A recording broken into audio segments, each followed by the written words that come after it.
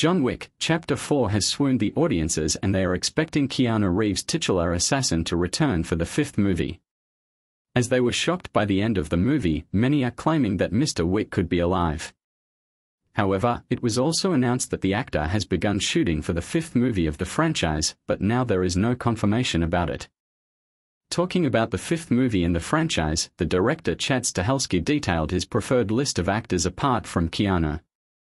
As the recent movie has shattered all the box office records for the franchise, it is still a question whether John Wick 5 is even going to happen or not.